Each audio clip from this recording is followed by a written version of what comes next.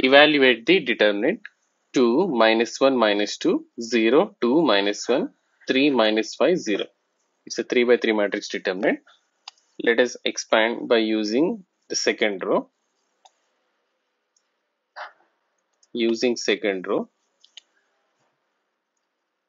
the second row positions are here: A21, A22, and A23.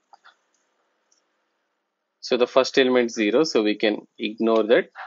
The first element 0 plus, and the second element 2 times, and its position is -1 to the power of 2 plus 2 into submatrix, which can be found by deleting this row and column, that is 2, -2, 3 and 0, determinant of the submatrix, and then again plus -1 times of, and its position -1 to the power of 2 plus 3, and the determinant of its submatrix, deleting this row and column.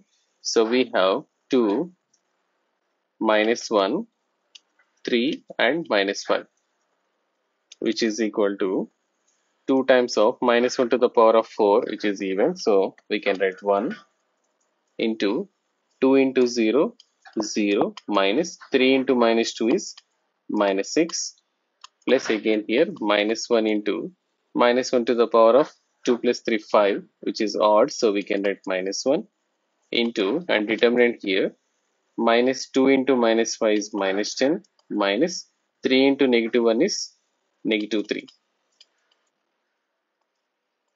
So we can write here 2 into 1, 2 into 0, negative of -6 is +6, and again here -1 into -1 is 1 into -10 plus 3, which is -7.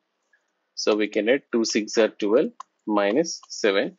12 minus 7 is 5. So the determinant value is 5.